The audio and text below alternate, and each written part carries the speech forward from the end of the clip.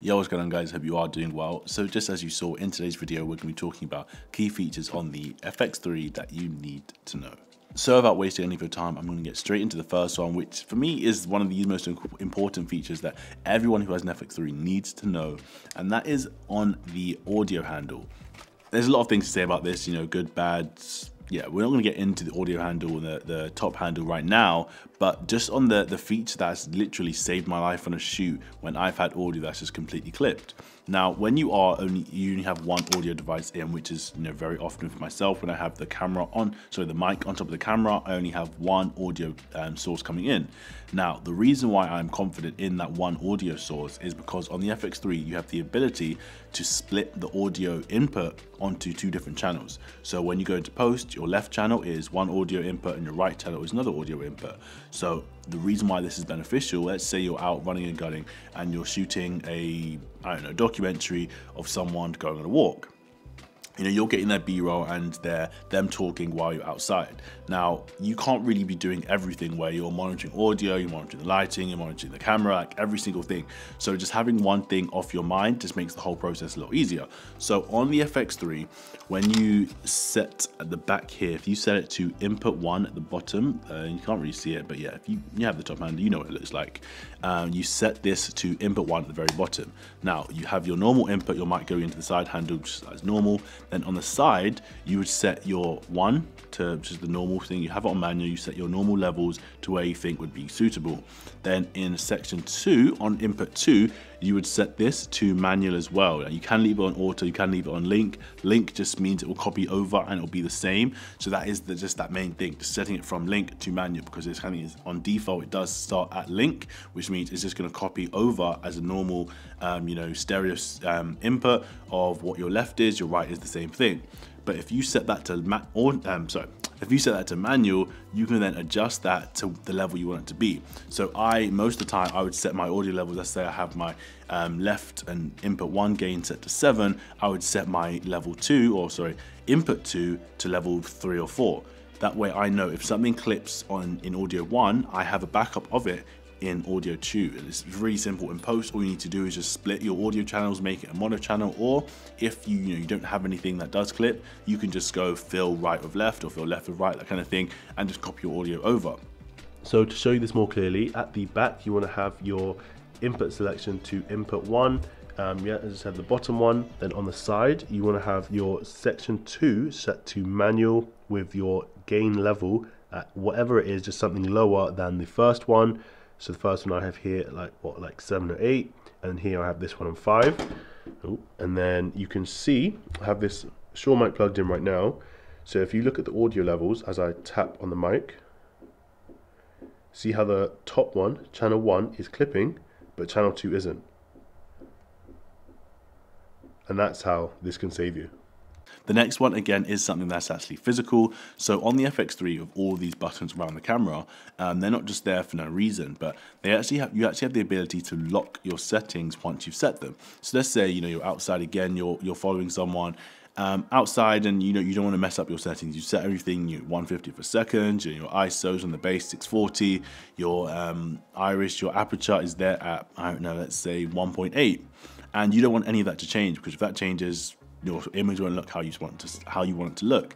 Now, all you have to do is just tap on one of them, tap on iris, tap on ISO, and all that's going to do is just put a little lock symbol, so you can no longer change those settings until you tap that again. Now, the reason this is so great is because these dials, they're very easy to turn. It takes the slightest hand movement to turn down. Now your settings can be completely wrong. If your shutter speed changes, you could have a lot of flickering from lights in the background or lights in the foreground. If you're not on the same frequency, you will have a lot of flickering, and really you can't really do much about that in post. If that happens, your shot's pretty much ruined. So these little things just make it easier so that doesn't happen. It saves you from messing up your shot. Now, the next feature may seem quite obvious to some people, but others may not even think about this. But because this is a cinema camera, a lot of the times you're not actually using this monitor here because it's very basic. You can't do much of it. The exposure on it is not great. The tools and everything, we're not getting into that. But a lot of the time you're using an external monitor, which has a lot of features and stuff that just makes it easier to use your camera. That's perfect, that's great.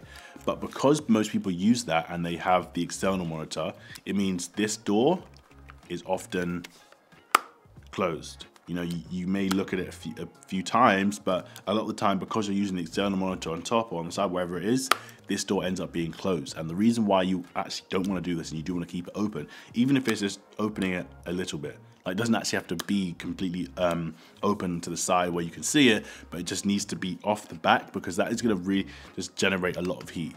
So if you want your FX3 to perform the best, where it's not getting too hot, because like you really do feel it's hot to the touch, if you do have this door closed, just remember to keep that door open just so your camera doesn't overheat. Now the FX3, yes, it does have fans, it does a very good job at that, but no system really is going to perform at its optimal performance when it is on like the brisk of overheating. So those are the three main features that many people may not know, but is kind of vital that you do know those, because they can make your life a lot easier with this camera. But in addition to that, I want to kind of talk about some of the things inside the camera that have made my life easier. The first one being proxies. Now this isn't new to Sony's, and you know, people have been kind of using this for a while, but I've never understood why Sony people spend so much time creating proxies in post or having to transcode footage and do all this stuff when your camera literally does it for you. Like when you go onto the menu system, you have the proxies there. So every time you record a 4K clip or 1080 clip, depending on how powerful your computer is, but they can link a lower resolution file. So when you don't really have trouble editing the high resolution files that come with the FX3. Now, this is just going to save you so much time and effort. You know, you don't have to spend hours transcoding proxies, creating proxies yourself, because all you have to do is just attach them in post. You know, when you are editing, you have your clips, all you do is highlight them all, attach proxies, there you are. That's like, you have all the low resolution files. Now you can have a much smooth sailing editing experience. Now, in addition to recording proxies, another thing that this camera can do inside that I really like is the ability to change your file names.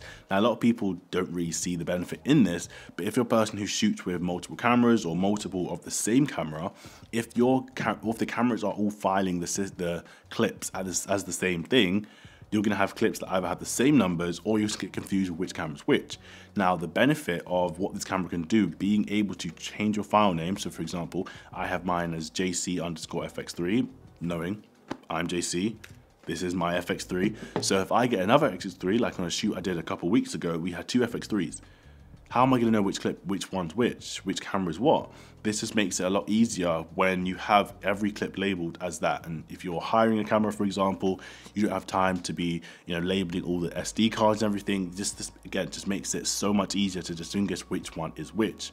And the very last thing that I do want to go over that is very beneficial on this camera, again, linking to if you do have multiple cameras or multiple of the same camera, you can save your settings of how you set your camera up perfectly, copy that over, and have it in another camera. So let's say I have two of these.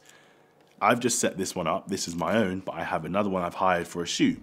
If I want them to be identical, I want the settings to match, instead of me having to go through and dial in every single setting again, all I have to do is save the settings on my SD card from this, put that SD card in the new camera, and there we are. I have the exact same setup on both cameras without having to do it myself. And this also acts as a great backup, you know, if you have an SD card, so if you have a saved kind of format of how you have your FX3, you can save that on your computer, save it on your hard drive. So if ever, God forbid, your FX3 goes missing, it breaks, whatever, you have to get a replacement one, all you have to do is put that file that's on your SD card on your hard drive, so on your hard drive, on your SD card, back into your FX3, and your FX3 is back to the way it was.